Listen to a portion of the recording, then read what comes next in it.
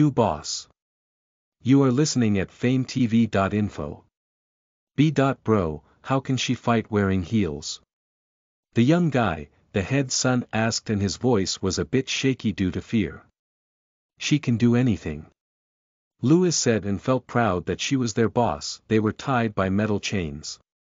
She took her gun out and shot on the chains without even looking at it carefully. The bullets could have hurt them, but it was so perfect, right on the lock, and all the gangsters there were also shocked about the fact that how could a girl have such good shooting skills. She looked at the gangster and smiled. Sorry, but this is your last day, baby.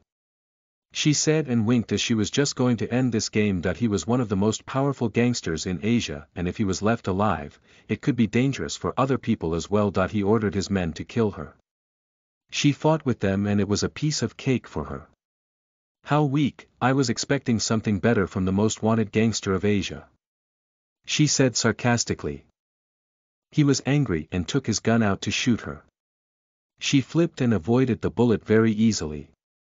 He didn't even realize when she came behind him. She hit on his arm, he dropped the gun, and she shot him in the head. He was dead in just one shot. She did shoot his men as well, but it was either on the leg or arm and was enough to make them disabled. Why didn't she kill anyone else? The guy asked curiously. 'Cause she never kills innocent people, they all were forced to join his gang, George answered. She walked towards them. They quickly got up and bowed to her. Boss. They said loudly and saluted her. Is this how you protect someone? You can't take care of yourself, how will you protect the nation? She shouted in anger and was disappointed in them. Sorry boss, we were drugged by them, Isaac answered, and they all were feeling sorry for being careless.